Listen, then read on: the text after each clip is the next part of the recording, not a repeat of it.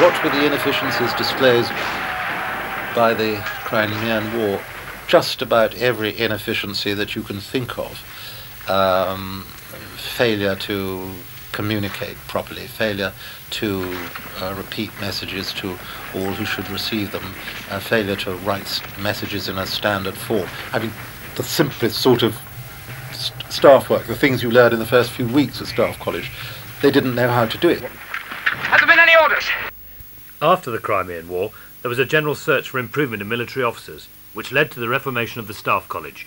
What the foundation, or the reformation of the Staff College did, was to put that on an organised basis, or at least rough out the basis on which it should be put.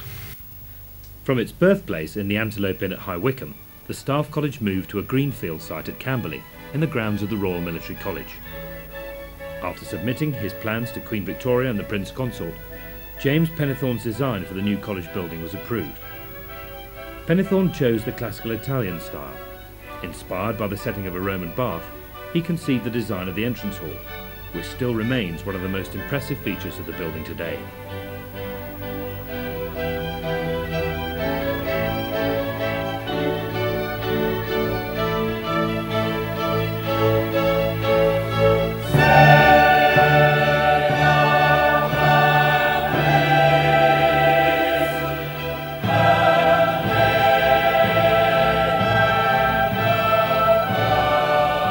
I think the whole quality of the building is an essential quality of this establishment.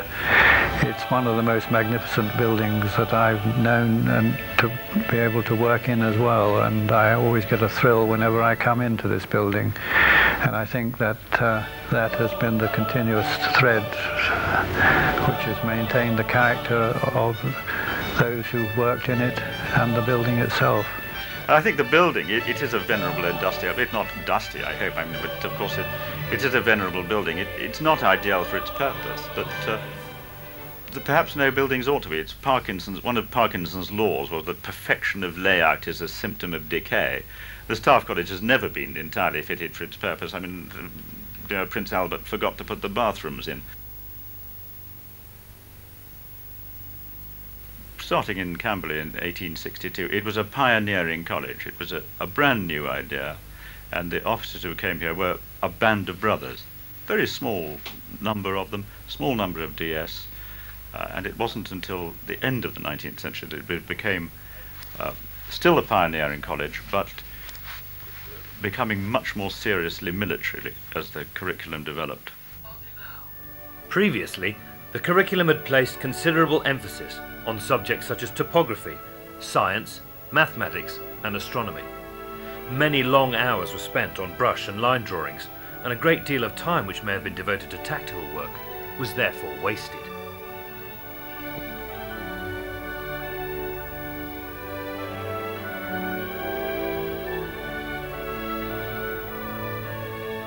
The Reverend J.F. Twisden, Professor of Mathematics and Astronomy, epitomised the nature of teaching at the time. He taught at the college between 1858 and 1886. Uninspiring and deeply unpopular, he was a pendant of the old school, whose opinion of the army officer was formed by several years of teaching cadets at the Royal Military College, and it was not a high one.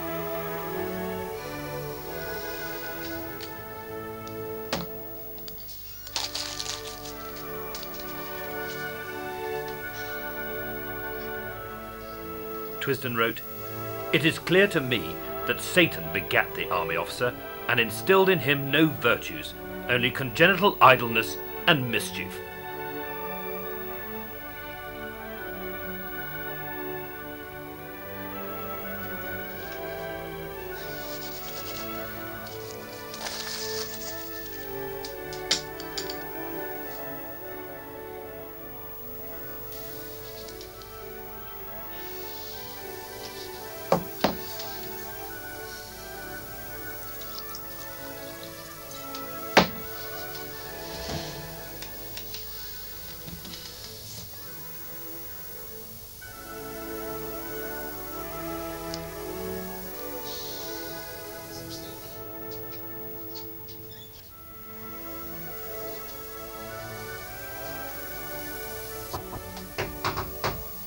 Yes? Don't you think, Mr. Twisden, that you might give the examiner a hint that we're rather a weak lot at mathematics? I don't see the slightest occasion to do so. He'll so soon find out for himself.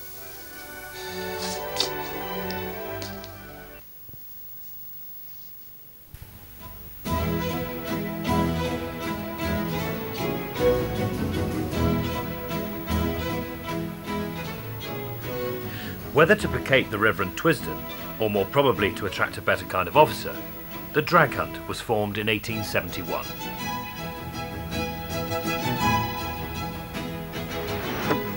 The whole point of a drag hunt was to attract the right sort of officer, to attract the sort of officer who wasn't afraid, indeed enjoyed risking his neck in the hunting field, and to liven the place up a bit.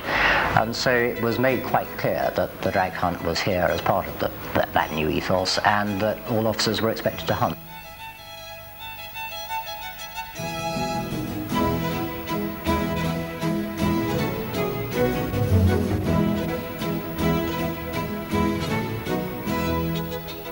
But of course, the drag hunt, as well as making a positive contribution to the life of the college, was occasionally responsible for the odd dark undercurrent. Electing a new master of the drag could be a particularly sensitive time.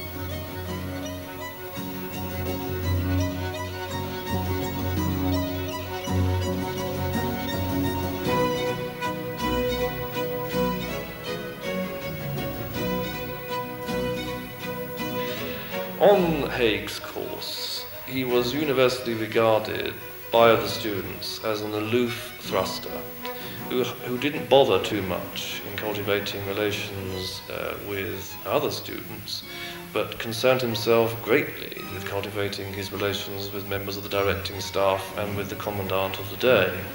This did not go down terribly well with many of his peers. And one ambition which he had set himself was to become master of the drag. The student body were determined to prevent that happening, and the way they did that was by putting up Captain Allenby, another cavalryman, who would fill the role just as well as Haig, and be rather more agreeable personality to which to head the hunt with. And so there was a student lobby to prevent this, and Allenby got it. On the outbreak of the South African War, the Staff College gradually petered out and finally closed in April 1900. However, it reopened in November of that same year with 64 students, but with an instructional staff of only 6. So began the life of the Staff College in the 20th century.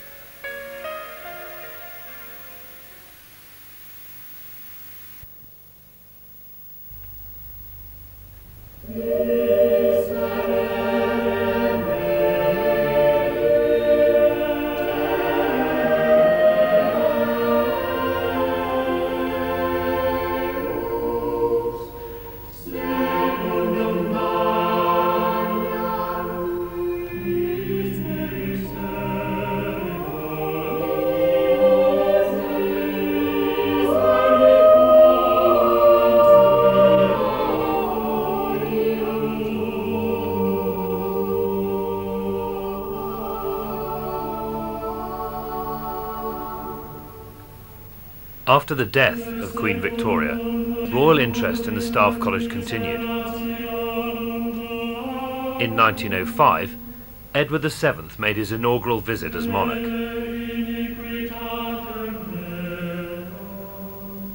However, it was not events in England that were shaping the atmosphere, but rumblings on the continent.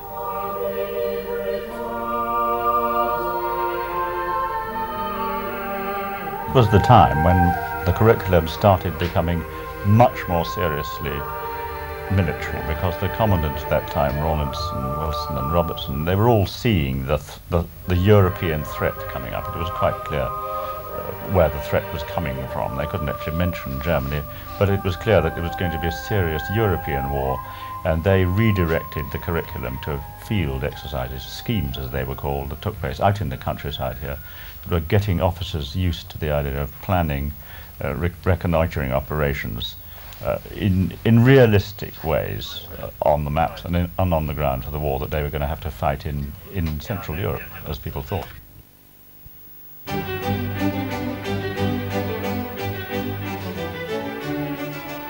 Despite the impending threat of conflict in Europe, students were not to be deterred from pursuing those activities which contributed to the lighter side of life at the Staff College, as depicted in cartoons of the time.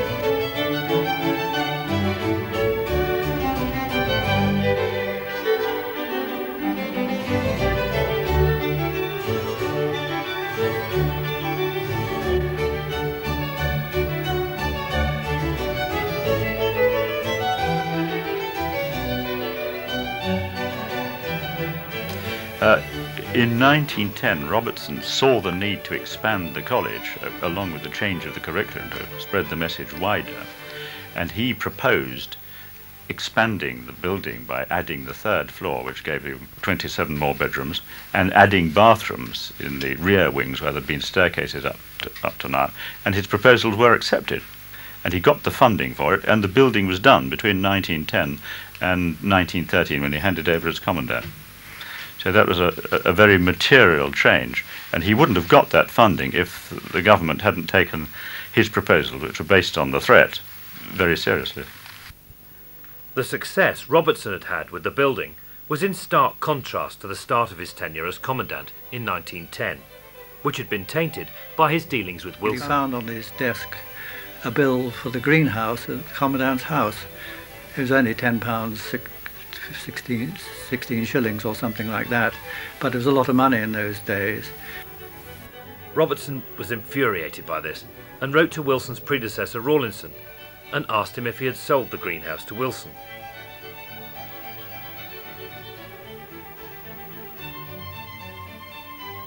Rawlinson's reply was unequivocal. Absolutely not. It was built by Lady Rawlinson. You should not pay for it. However, a man who was eventually to rise to the rank of Field Marshal, having joined as a trooper, was not to be deterred by such petty acts of snobbery. Instead, he sought to imbue in the students the same sense of determination that he possessed. You must remember that Robertson was a very tough and formidable man who placed the highest priority on physical fitness in staff officers. Exercises should be made as realistic as possible, and therefore he deliberately set out to make officers tired before they made their appreciations and formulated their plans. Hence these bicycle rides, to make officers tired. In other words, toots should be something other than beer and skittles. They should be made realistic. Men should feel the stress, the pressure of war.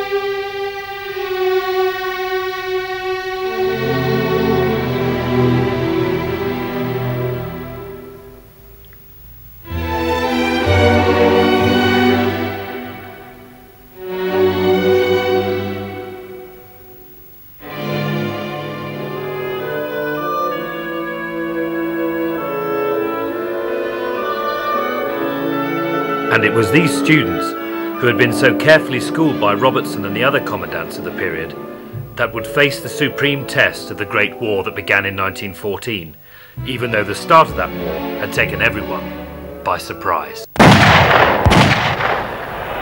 It is interesting that as Archduke Franz Ferdinand was being shot in Sarajevo, the Staff College was holding its annual garden party.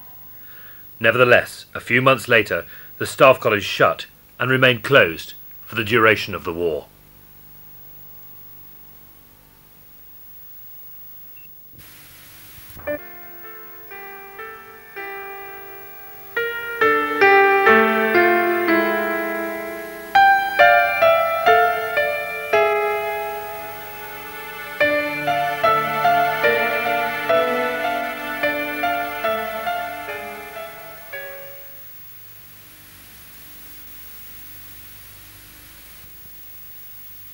When the course reassembled in 1919, you've only got to look at the name boards in the Staff College to see the enormous range of decorations that people had. These were the survivors, of course, the ones whose names didn't appear on the war memorials downstairs.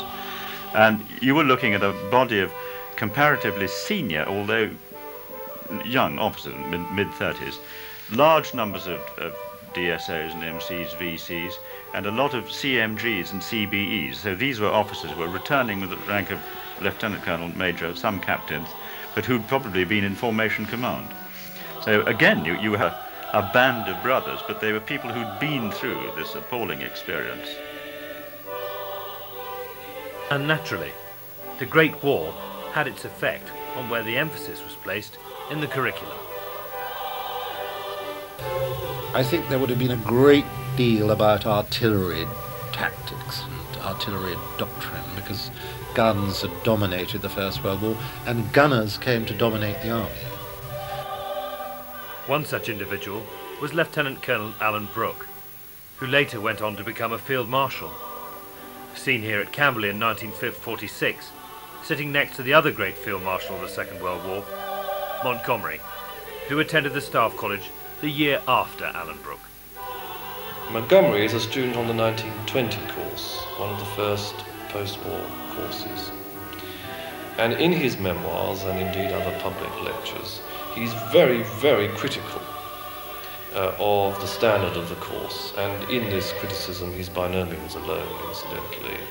The standard of directing staff immediately after the First World War was not very high. And quite frequently, the students had much more experience and knowledge of the matters which they were discussing than the directing staff. And they were very impatient. For example, I well remember one of the directing staff was known as Silky Wilkie, who was a poseur of the highest order, who would come into the syndic room and place a silk handkerchief on the chair before he sat down. He was completely and utterly ignorant of the most recent developments in tactics. But Montgomery himself drew criticism. The owl pie of that year posed a conundrum. If it takes 10 truckloads of 9.2 Mark V Star Indian pattern to stop one bath on the second floor of the Staff College from leaking, how many hay nets, with full echelons, and under constructional supervision by Congreve, will be required to stop Montgomery babbling at breakfast? Another important figure during a period that was to see much change in the way students were taught was Colonel J.F.C. Fuller, who arrived as a member of the directing staff in 1923. Standing only 5 foot 5 inches tall and bearing a close physical resemblance to Napoleon, he had earned the nickname Boney when here as a student. The major change comes after the First World War with the introduction of the syndicate system. Now, it is, I think, interesting that before 1914, the Staff College is essentially a school, and there are occasionally efforts made to change the name to War School. And many of the complaints in the 1920s was it was just like a school in which the students were fundamentally treated like schoolboys. Now, there is an effort in the 1920s to create an atmosphere which is more akin to that of a university. Now, those who led that, especially the Commandant Ironside and his colonel, J.F.C. Fuller, who was holding a position comparable to the Director of Studies today, and indeed held that title. Neither of these had been to a university, so they were rather shooting in the dark. But what they wanted to create was something resembling a seminar system, whereby rather than students read papers, students discussed their experience. Whilst progress was being made at the Staff College, the dark spectre of a resurgent and restless Germany was once again looming on the horizon.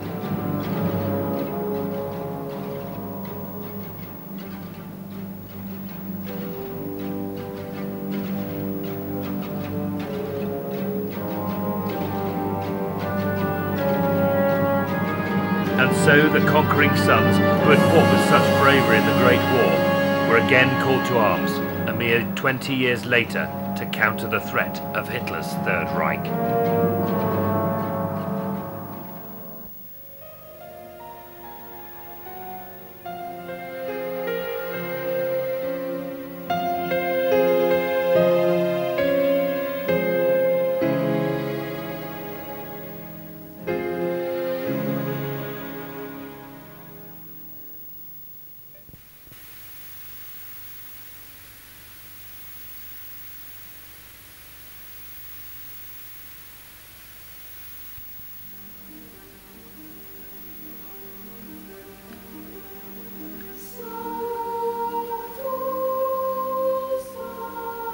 In 1939, exactly the same thing happened. The junior and senior divisions closed down at the same moment in August 1939, and the difference was that the course didn't close, it opened a couple of weeks later with the war courses that went on very much in the normal Camberley spirit, taking people through a 4-month war staff duties course, an operational course. Pip Newton, at 24 and a half, the youngest Staff College student this century, describes his war course. Intense course. I mean, there was a war on. We've been used to working 24 hours a day, 7 days a week if necessary in the past 5 years. And so what didn't come naturally to be working. We worked Saturday mornings and 5.5 days a week. But there were lectures and from outside lecturers and films and other activities in the evenings. I never found the work irksome. I enjoyed it. I enjoyed it as much as any other part of my military career. Indeed, I value the fact that instead of being PSC, as we were at that time, we're now PSC, and I got the full dignity of PSC after my name. The syndicates were syndicates of 10, and there were 7 syndicates in each division and 210 students altogether in 3 divisions, one of them being at Minley Manor. I was Minley at the annex at Minley Manor, and we shared rooms there. And I shared my room with the Frenchman, Monsieur de Vauguin, who had escaped from occupied France and joined the British Army. He was a cavalryman, French cavalryman. Right. And we used to be called the two strategists because we delighted in spending our time discussing the strategy of the American Civil War and such like. Exercises in the field were not always greeted with universal enthusiasm. TWT, tactical exercise without troops, which was irreverently interpreted as tedious exercise without termination. I don't know whether that's still current. And I remember an occasion on a tute when we had a cavalryman in the party, and we were in a hopeless situation. There was an open stretch, the wood at the far end occupied by the enemy, with wire, machine guns on the edge of the forest, and no means of ascertaining the size and strength of the enemy. And the DS turned to his officer and said, "Well, Major so-and-so, what orders would you give?" Oh, he said, "I think, sir, I will give the order, draw sabres and charge."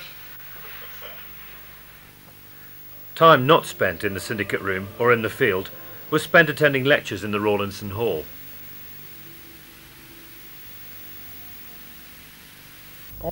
And so on to the advance by night. In order to keep up relentless pressure on the enemy, it is often necessary to advance by night. Infantry, supported by only a few tanks, should have little difficulty in advancing. The roads and all the most tedious part of the entire course. The next two courses after mine were also 6 months, and were, of course, those officers who couldn't be spared as we were spared because of operational command and commanding battalions and regiments. And so the course 16 and 17, particularly course 16, which was from November 45 for 6 months, was probably one of the most high-class courses in the experience of the college.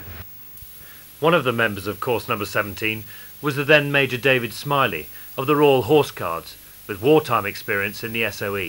And when we got there, nearly all the students and the DS, the directing staff, were people who'd fought in the war. They were absolutely all of them, except some of the students were ex-prisoners, had been prisoners of war, and there were some of those on the course as well.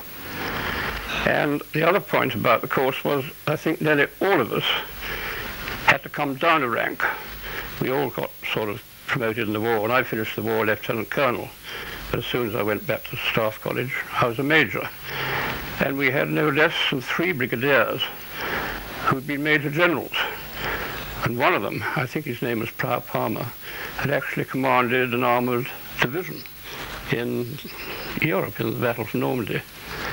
So we had quite an experienced lot of students. We didn't take things all that seriously. The only people who took things really seriously were the poor chaps who'd been prisoners and who'd missed things. And I don't know why, but I always found that the gunners were much more serious than anybody else.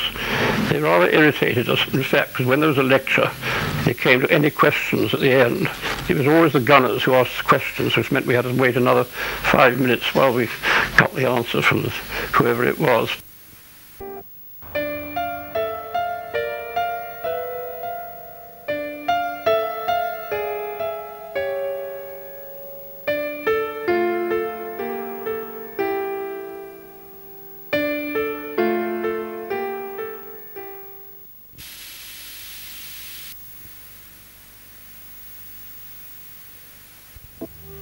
Although memories of the Second World War still lingered, a few years after 1945, the Staff College settled down into an existence that we can still recognise today. In effect, it had achieved maturity, and all those elements that had been planted in the early years now began to grow.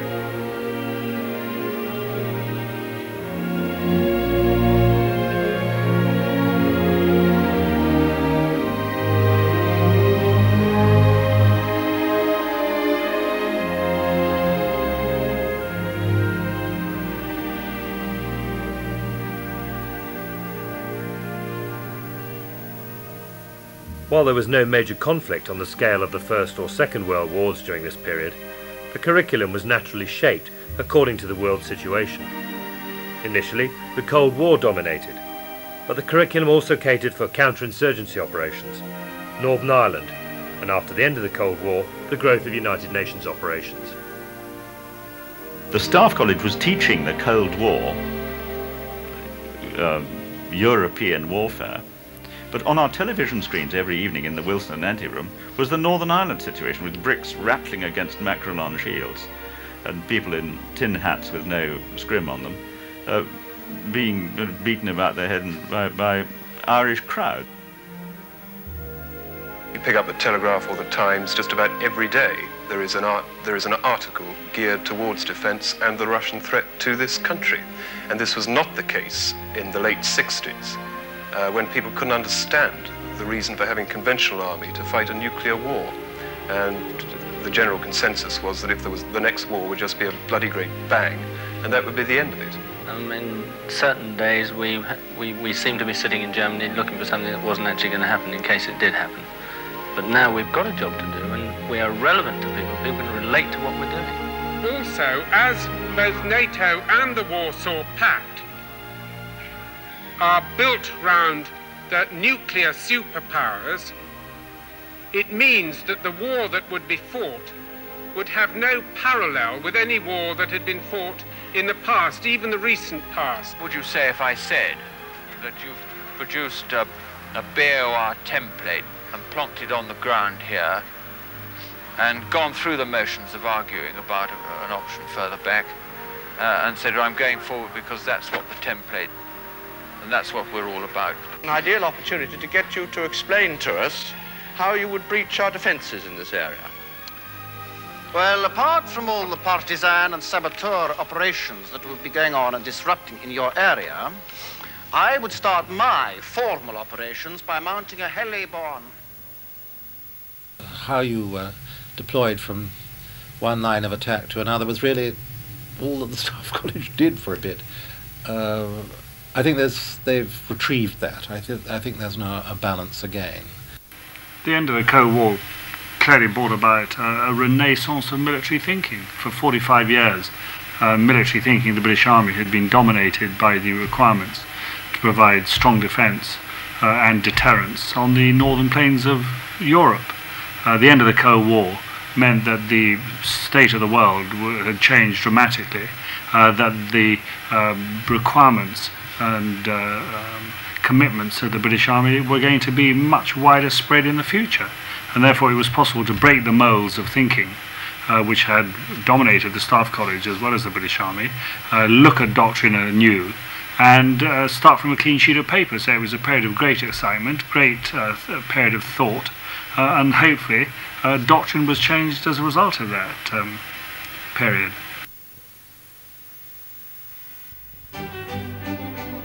The Allenbrook Hall was opened by a Field Marshal, the Lord Allenbrook, in 1963 and became a focal point for subsequent courses.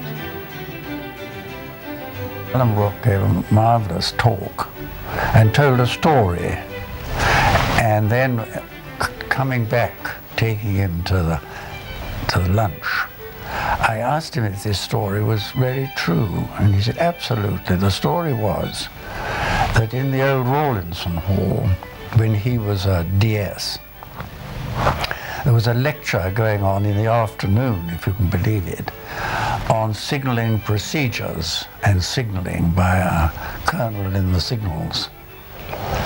And Allenbrook dozed off, and he came to with that awful guilty feeling that everybody was looking at him, so he looked round and all the DS were asleep. And he then looked and he saw everybody was asleep. And the only sound was a bee going round, and then he felt so awful for the lecturer and looked at him, and he was leaning on his lectern, fast asleep as well. But he swore that was true. But it was a funny time to have a lecture on signalling, wasn't it, in the afternoon? Of course, one of the big changes that did happen was the building of the Allenbrook Hall, which I'm told is falling down now, but it was a great step forward because all the activities of the Staff College happened in the Rawlinson Hall, which was the biggest hall that we had where we could all sit down together. And then they built the Allenbrook by the time I came as a DS, and that transformed all forms of presentations and entertainments and pantomime and so on, because when it was built it was a very special new piece of equipment. A major feature of the Allenbrook has been the part played by visiting speakers. Whilst keen to speak and to hear the views of the Army, it has always been an intimidating auditorium in which to speak. I've heard many other people describe the experience, which I would endorse. It's an extremely testing and nerve-wracking experience. I've often heard people say, experienced politicians and people like that, that it's one of the most testing audiences that you can address. Very well informed, very quick to see the right sort of question to ask, very quick to press it home, very ready to raise a laugh in the audience against the speaker. It's, I think it's easy to do badly at the Allenbrook Hall and very difficult to do well. Despite initial nerves, I've only been in this building once before, You may think there are striking similarities. I came to the Christmas pantomime.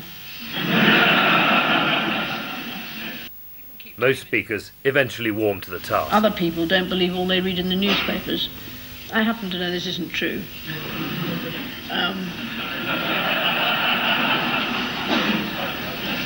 But we live in hope. Indeed, every course is fortunate to hear prominent figures of the time.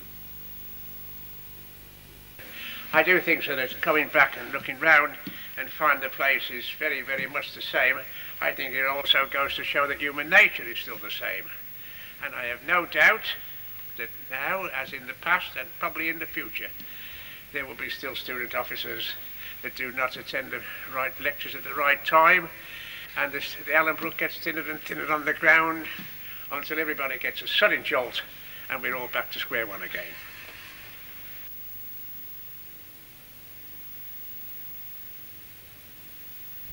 But as well as the lectures inside the Allen Brook, syndicate rooms and divisional halls, the students are also given the opportunity to get out into the local area, tuting. These days out will remain in memories for a lifetime. For some, they will be the ultimate reminiscence.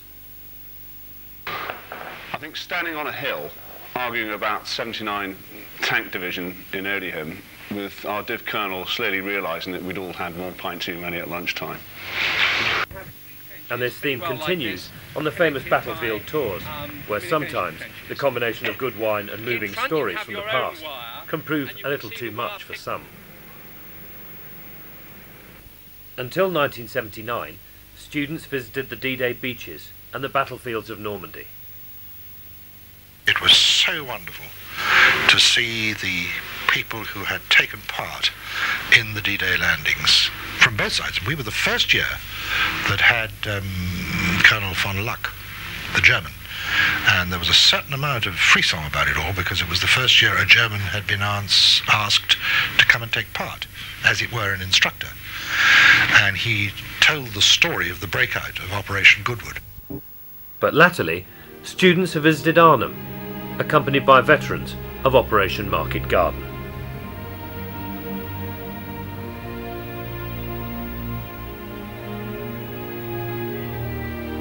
And towards the end of the course, they visit the field of the Somme.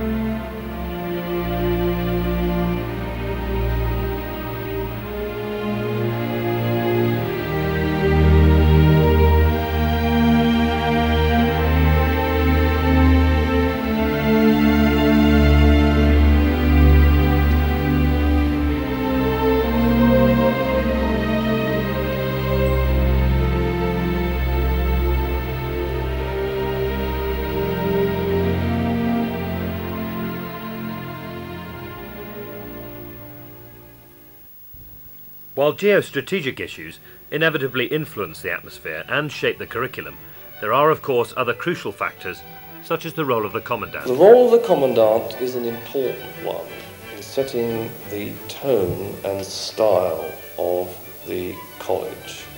It's very much a place that the Commandant dominates in a way that he doesn't dominate Sandhurst. And when I say tone and style, I don't simply mean by representing the front of house. I think the Commandant does have a very important role to play in shaping the course, for example, of the syllabus in a general sense, though I don't think he need necessarily be involved in the detail of that.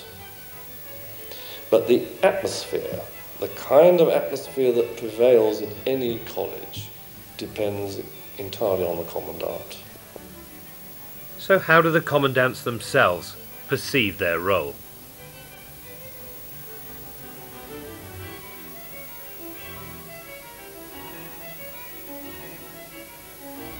I think I and the DS tried to make life not too serious. I mean, it was not a school, it's not a university, it's experiencing other people's experiences and learning and reading. And so I think we try to feed in a sort of light-hearted atmosphere and have a bit of jollity. Because my great fear was that you could make people too serious. they were in dread of the commandant, of course, but no. We had, I think, a very happy relationship here.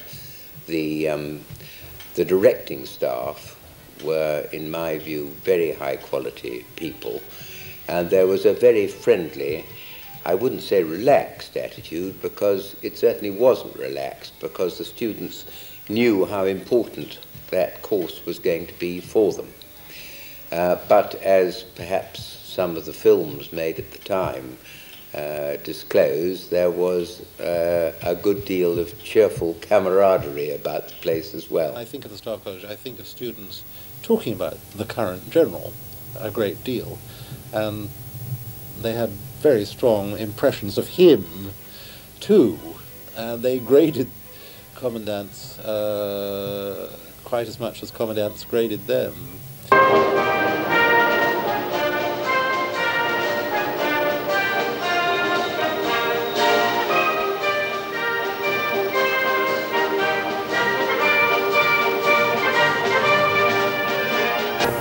Kitson, of course, was fascinated. They were fascinated by him. There was he was called Good Morning because that was said that it was all he ever said all year long. Except he said Good Morning and aren't any more of those pink biscuits, because there was a particular sort of pink wafer at coffee time that he liked very much. Students imitated him a tremendous amount, but they were also very impressed by him because of his extraordinary record as a young officer in what's laughingly called low-intensity warfare. Well, the role of the commandant, of course, is not just to act as the headmaster of a school. He's there for all sorts of other reasons. He's there to inspire the young people in the college, to try and create a dynamic discussion through which they could advance their own thinking, to try and create the environment in which they did feel able to do that and not to be intimidated, and also to give them a sense of faith in what they were doing. And of course, at the end of the day, also to make life fun for them. It no doubt came as a bit of a surprise to students on the course a few years ago to see General Rose finishing so strongly on the Commandant's fun run. Surprising in that at the beginning of the race he had been seen in a wheelchair, feigning an old parachute injury. Something, of course, the students were unaware of at the time. Ladies and gentlemen! Okay, can you hear me? I shall say, and I'm terribly sorry not to be running with you. Lazarus! Are you ready?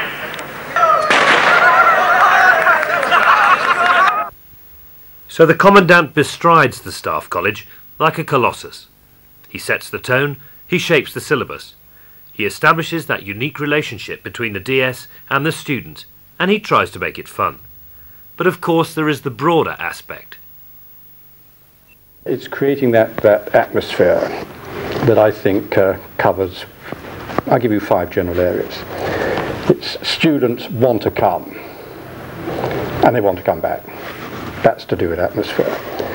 It's creating that atmosphere where directing staff, the very best that the Army has to offer, at the stage that they're due to come here as instructors, also want to come, and they don't want to go somewhere else.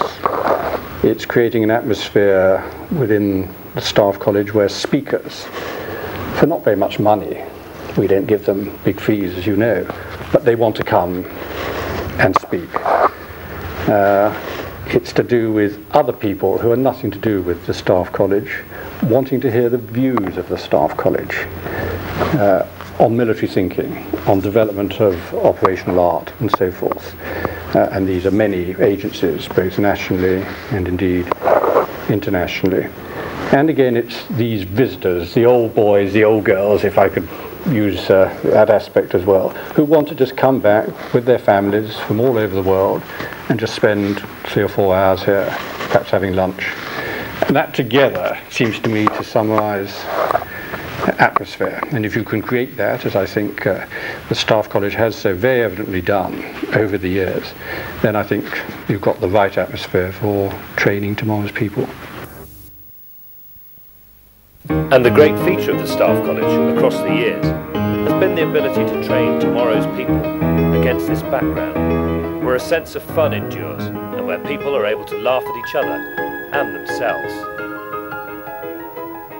I think this sense of humour and ability to laugh at oneself and the histrionic, the acting, the joy in dressing up and acting, which is so British, which has given its shape in the pantomime, that atmosphere has not changed in the century and a half or so of the Staff College's life.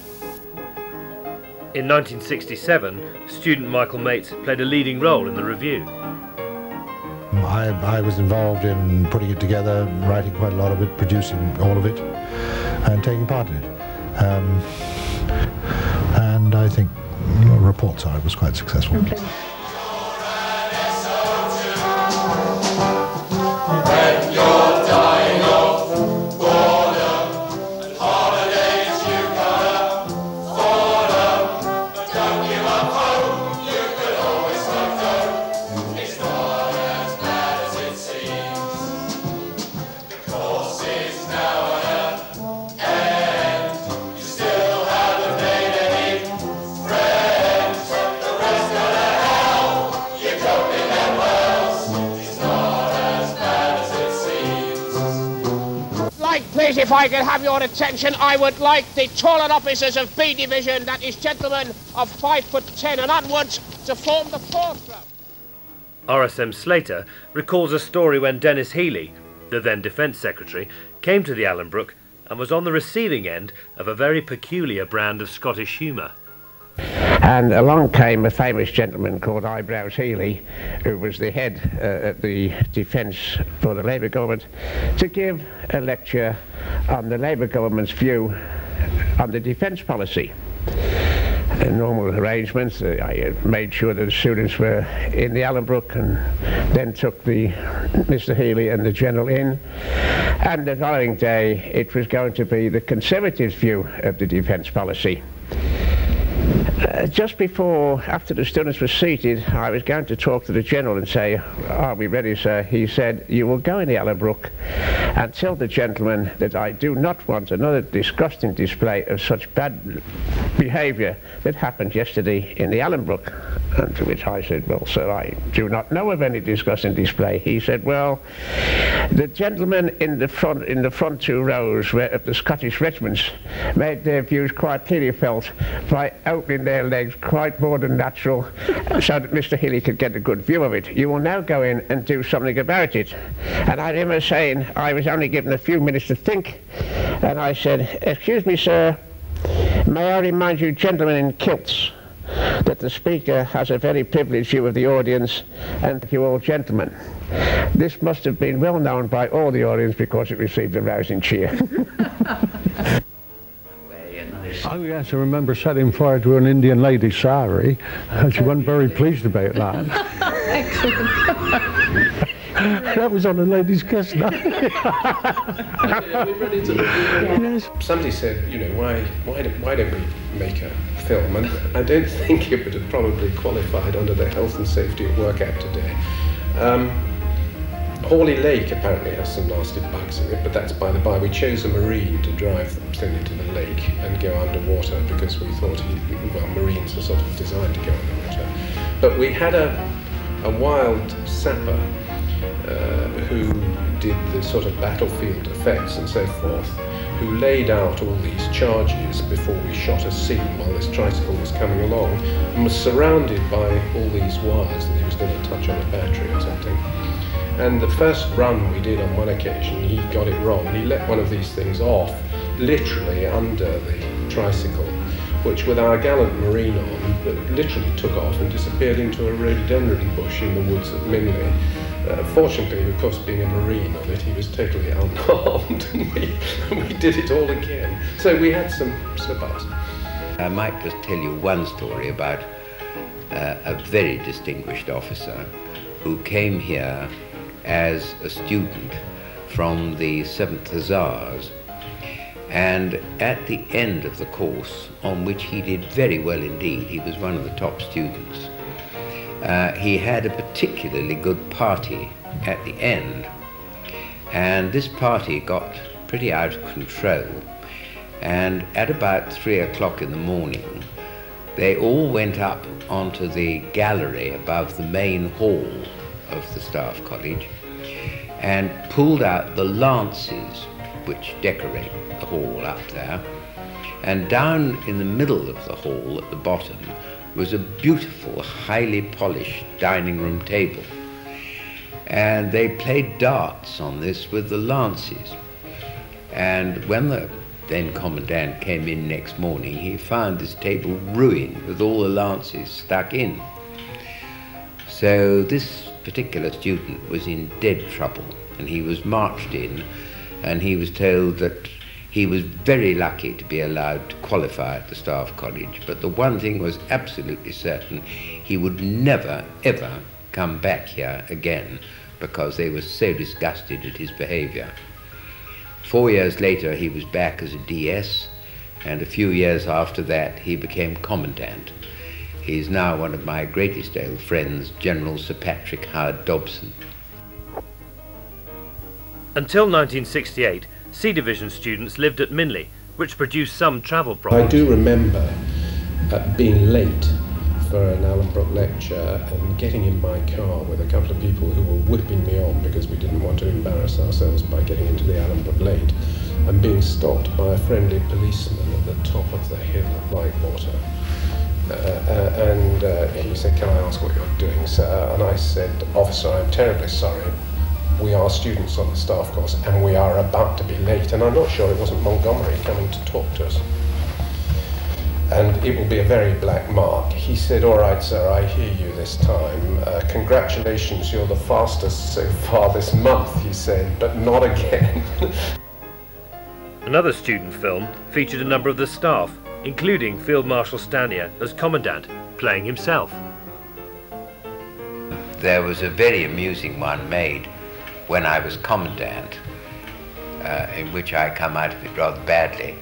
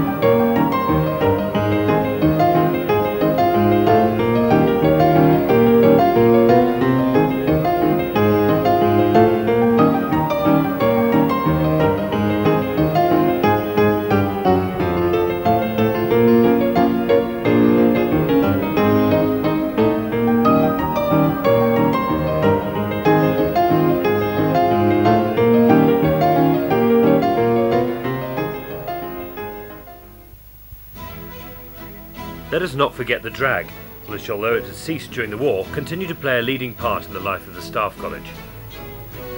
Foxhounds is a day. It's a day out, and you may get a cracking day and chase a fox, or you may get nothing at all.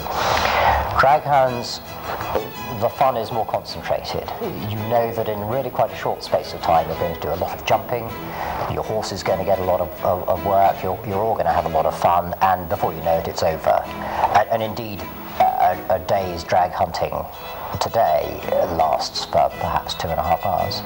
So it fits beautifully into the pattern that evolved in the British Army in the 30s, 40s and 50s of the Wednesday sports afternoon. A whole series of commandants hunted with the drag. I think General Kitson was the last, and Lady Kitson whipped in, of course.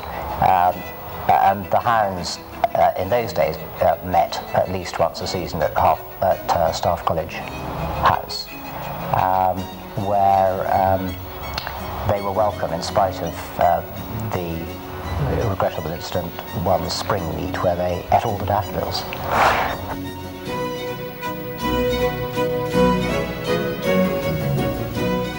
As well as the drag hunt, the Staff College has always produced teams for other major sports, especially rugby.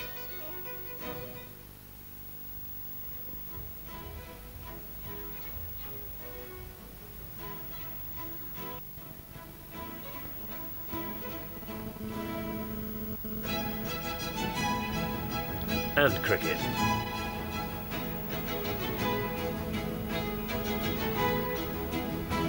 The annual softball tournament, imported by the American students, has also become a feature. There is even room for some more unusual sports. And private accordingly. So I'm going to hand over to Simon now as the Chief Steward. Just introduce you to the officials. Simon's Chief Steward, Mike Smith.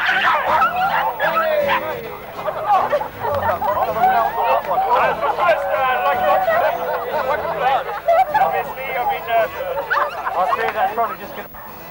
Think about mother.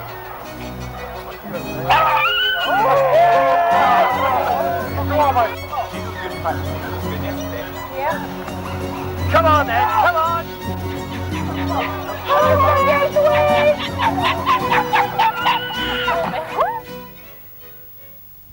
One commentator was moved to write, "Life would have been a great deal brighter but for the grinding effect of competition. Officers detest competing against one another. It is contradictory to the traditions of the service and stifles the best in the ordinary man while developing the worst in the objectionable. Nevertheless, the black bag process has been a key feature during this period." I used to send a vehicle up to the Ministry of Defence on the morning of the posting orders and what have you, and I think the following day the students were then given their posting orders and what have you. I think instructions used to finish that morning early and the bar used to open. I think generally speaking the black bag process does get it right. I think over the past few years the failure rate has probably been about 1%, but a great deal of care is taken over it.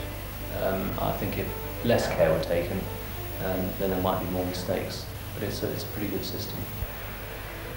When I was asked for my posting, I sent with it a letter saying where it is I wanted to go and what sort of job I wanted to do. And in the letter I said that the one place I didn't want to be sent was to London. But if I was going to be sent to London, then one of the areas I didn't want to work in, because I've been in it for the last 2 years, was to operational requirements. And they went on to say that if I was sent to operational requirements, the one department I didn't want to go to was to OR 10B, because I'd spent my previous 2 years in Northern Ireland working to that department and didn't want to go. As of yet, I don't know where I'm going, and we're going to find out tomorrow.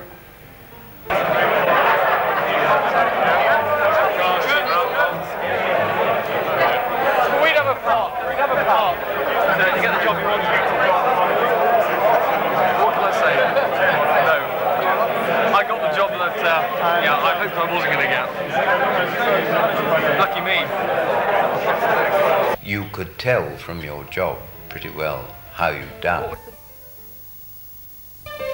The jobs, the sport, the humour and the curriculum are crucial, but what really breathes life into the building are the people. It's a people organisation, and we must never forget that.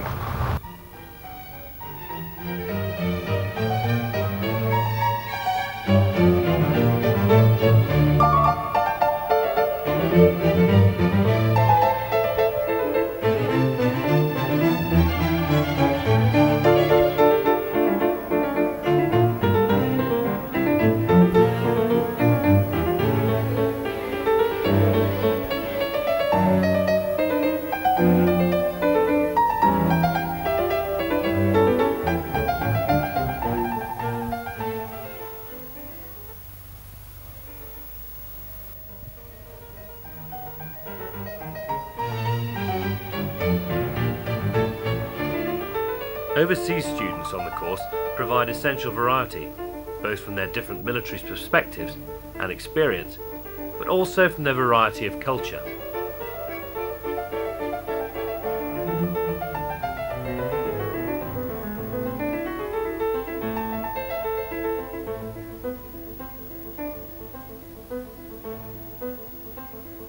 Probably the most famous ex-Camberley overseas student was Yitzhak Rabin. He enjoyed the course, but was sometimes rather pushed to see the relevance of the curriculum. He wrote, "For example, I was charged with working out a transportation timetable for an entire division. It was both boring and bizarre into the bargain. And since when did the IDF contain any formation as large as a division?" The directing staff are, they become role models. I can remember very clearly all 5 of the directing staff that I had in my year. I can remember them. I remember their views on all sorts of things. And they may not realise it, but one has extracted from their experience and from their views all sorts of things that you've decided to do or not in one's military career. So that's a very clear memory for me. Even in 1912, the DS solution, or pink as it is described, has featured in Staff College life.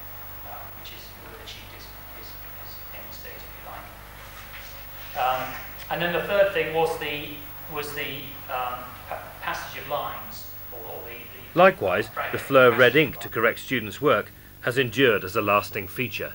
We all sweated away at nights, writing down all these miserable vehicles going down some miserable narrow road. And Nigel Bagnall finished his and handed it in. And it came back with more red ink on it than any exercise I've ever seen before. And it had written on the corner in red, "This is very poor work indeed." And Nigel Bagnall, whose hair was redder in those days than it is today, was so angry he tore it up and threw it in the waste paper basket and said, "If that's the sort of thing I've come to learn, I'm going to leave next week." He didn't, of course. Commandants, directing staff and students over the years will always remember with gratitude the essential part played by the civilian staff.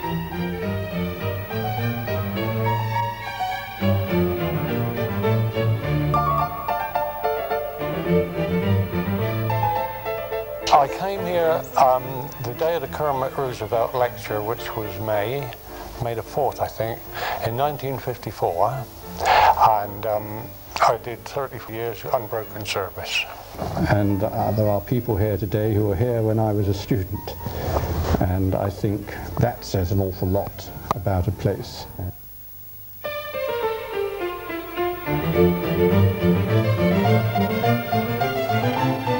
Despite the variety that life at the Staff College offers, and in spite of its rich history, this august institution is a place that often leaves students on the course ambivalent about the impression it has left on them.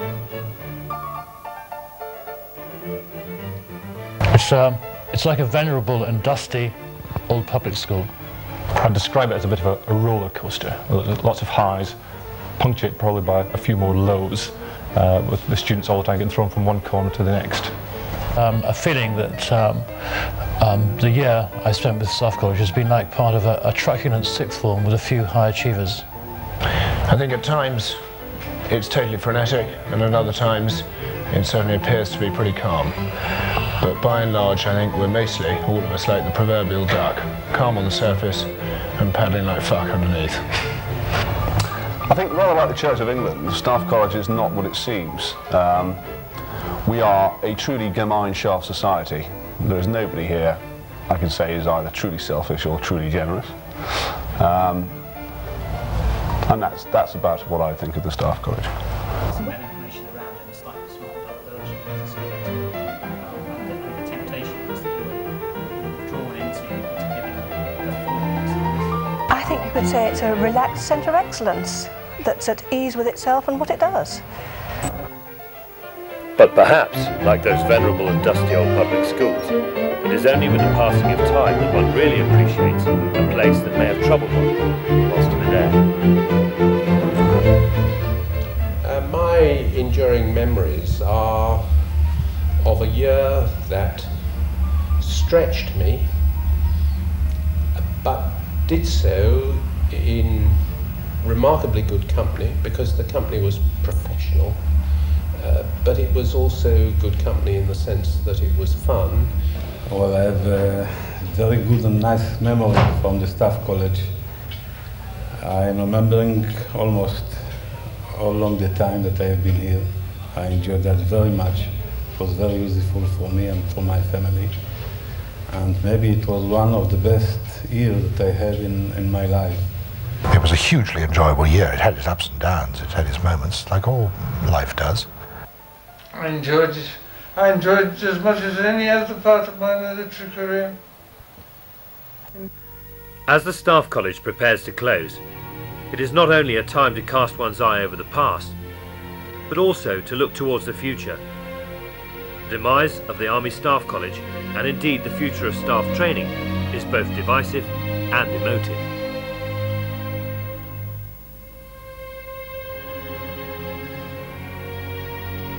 To be quite honest, I'm devastated. I never thought that it could happen. Terribly, terribly disappointed and ashamed that my country would ever do this. I think there's a centre of excellence here with a sense of history for the British Army going back 150 years, and in splitting it up you cannot ever recreate it again. Well, I don't think I'm alone in saying I think it's a grave disappointment. Lovely idea, but as we all know, there will be so many exceptions to jointery within the joint syllabus that I wonder how much of the time these students will feel that they're actually receiving joint service training. I think there'll be a lot of specialised fleet staff work, there'll be a lot of specialised air power staff work, and there will be a lot of specialised ground battlefield staff work. Now, if your learning is now going to be mixed up with a lot of stuff about the Air Force and the Navy, I think it's too early in your career. I mean, everybody's going joint now. It is inevitable. And they will learn how joint staffs operate, and that will be very good. Some of their single service attitudes will rub off on each other so that they will know how sailors or airmen or soldiers tend to think when presented with a given situation. So it is inevitable, and it is right, awful as it is for an old buffer to say so, that we lose that wonderful esprit that we had. It's like the regimental system, it's like everything else. I am sad and slightly surprised that all this has been thrown up in the air and there's no permanent home decided yet. I just wonder what sort of Staff College critique that would have had if we had been presented with a syndicate challenge and we'd come up and found we were all packing our bags and moving into porter cabins or whatever, but nobody quite knew where we were going to go at the end. But maybe I shouldn't be saying that on a film like this.